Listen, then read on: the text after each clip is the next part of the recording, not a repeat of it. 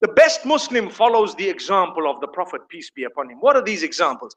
The example of beauty, the example of kindness, the example of compassion, the example of the duty unto Allah being fulfilled in the best possible way. You know, he was a balance. You know, there is a hadith, a beautiful hadith, explaining how important it is for us to fulfill the rights of everyone.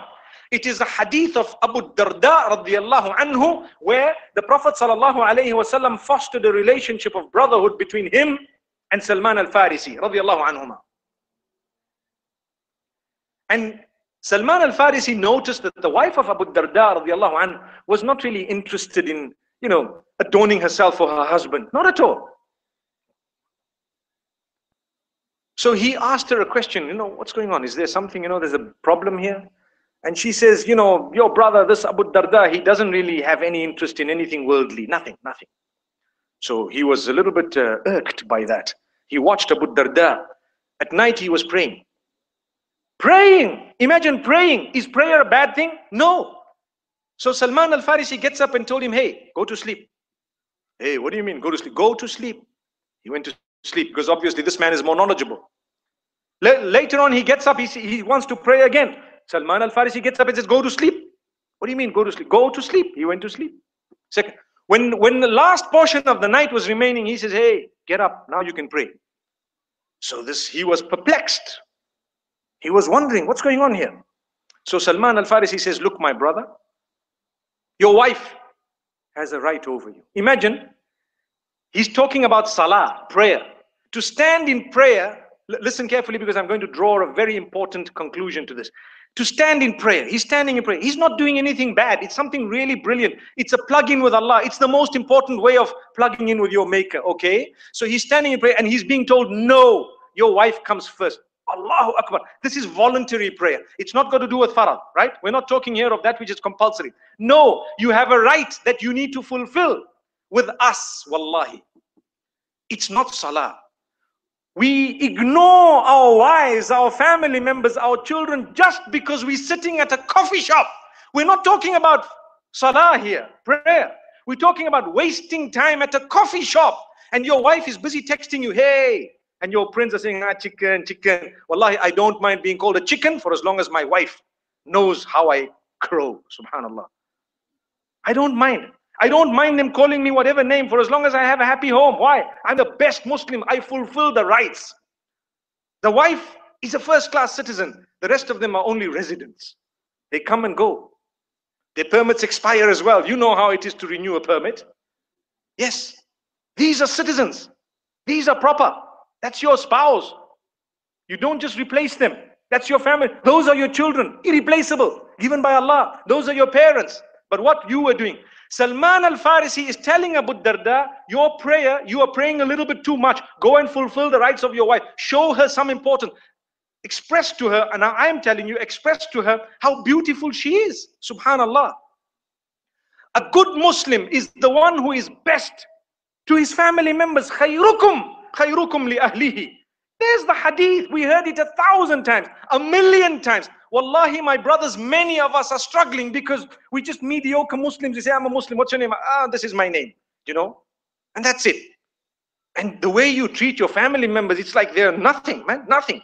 Give them an ear. Listen to them. Look at them in the eye. Tell them you're shining, you know? When you're out and the moon is out, I can't see the moon because you're dazzling. Say things. Say things. Subhanallah. Say things. That's the best Muslim. There's the hadith.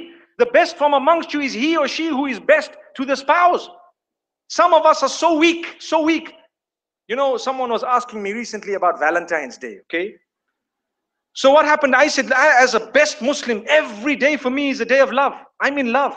With who? With my spouse, with my family members. Every day I tell them so many times, I love you. I message them. You know, on WhatsApp, you have a heart. You make use of it. Please, to the right people. That heart blows up and suddenly starts pumping. Have you seen it? On WhatsApp, they're helping you. It's something romantic. Send it to the right people. And not only one day in the year, every day. That's your spouse. That's your family. Tell them how beautiful they are. Not like the woman who asks her husband, What are you going to give me for Valentine's? He says, what do you want for Valentine's? So she says, I just want one ring. I just want one ring. So he says, on the landline or mobile?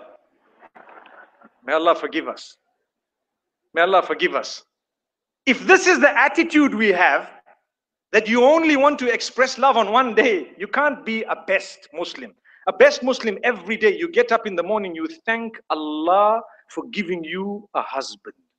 There are so many people crying to get married. May Allah make it easy for you to get married, men and women.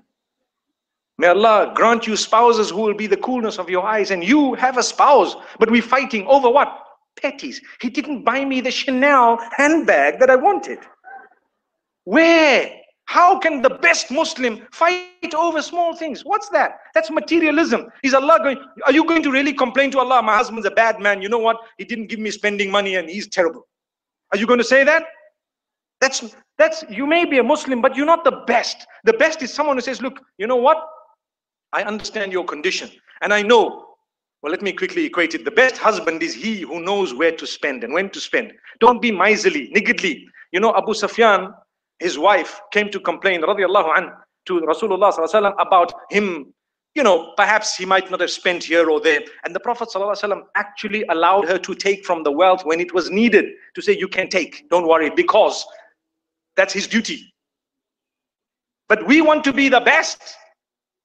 The best is he who knows, I will spoil my family, yes, once in a while. You don't have to overspend. The best Muslim is he or she who adjusts his life or her life based on the income that Allah has blessed them with. So if I have an income of 1,000 dirhams a week, for example, I tailor make my life according to that. I don't live beyond my means in a way that I have a car that's not mine, I have a phone that's not mine, I have an apartment that's not mine, nothing is mine. I'm struggling every month to pay this and to pay that and to pay, just because I want to live up to the Joneses. Even the Joneses have come down.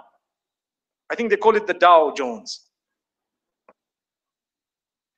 May Allah subhanahu wa ta'ala forgive us. My brothers and sisters, that's the best Muslim, the one who knows how to budget. The one who understands this is a gift of Allah. It's a responsibility. You need to strike the balance. You need to know.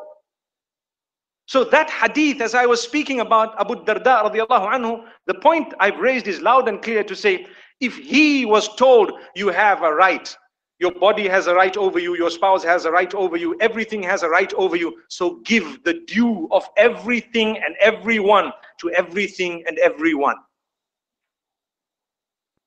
Do we do that? May Allah subhanahu wa ta'ala forgive us.